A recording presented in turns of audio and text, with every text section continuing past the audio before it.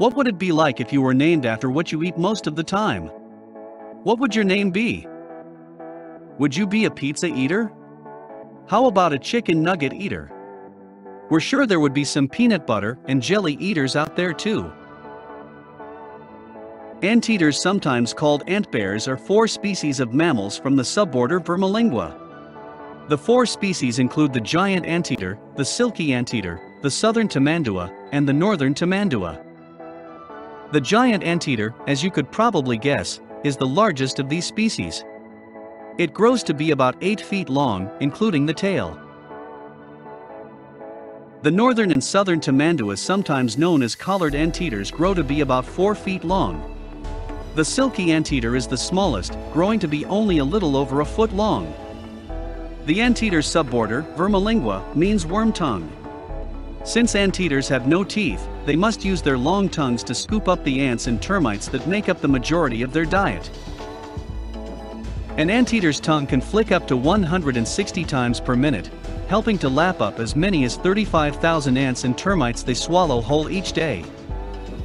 When hunting for food, anteaters will use their sharp claws to tear open ant hills or rotting wood that might contain ants or termites. Since their sight is poor, they use their noses to smell for food. They then use their long snouts and tongues to scoop up as many ants and termites as possible. Since they don't have teeth, they can't chew the insects. Instead, they swallow them whole. As they eat, they also swallow small pebbles and other debris. These items help them digest the insects by grinding them in the stomach. In addition to ants and termites, anteaters also eat soft-bodied grubs, soft fruits, and birds' eggs. Anteaters in zoos also eat things like fruits, hard-boiled eggs, ground beef, and dog kibble. If you have much experience with ants, you know that they can sting. Anteaters know this very well. When ants start to fight back as an anteater is having a meal, the anteater will usually move on to a new location. Instead of destroying a nest of ants, most anteaters prefer to return to feed again in the future. Anteaters can be found mainly in the tropical forests and grasslands of Central and South America.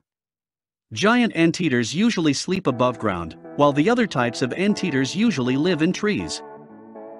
Giant anteaters move slowly with a unique shuffle.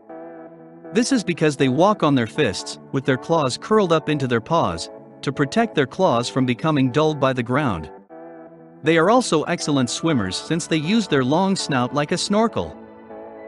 That is all for this episode. If you have got any information, do like, share, and subscribe. Also comment down if you have any questions running in your mind.